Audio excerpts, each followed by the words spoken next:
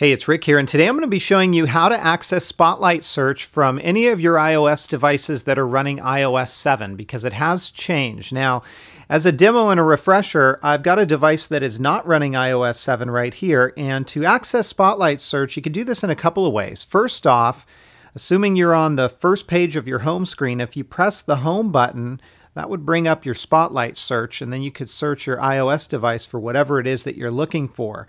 The other way that you could access that is, again, if you're on the first page of your iOS device and swipe to the right, it would then pull up Spotlight Search. Well, in iOS 7, it's different. It doesn't allow you to do those things. So I'm on the first page here, and if I press my home button, nothing happens. And if I swipe to the right, nothing happens. Well, it's actually much more accessible now. So from any page on my iOS device, all I need to do is touch an icon or folder and drag down. So I've got a bunch of icons here.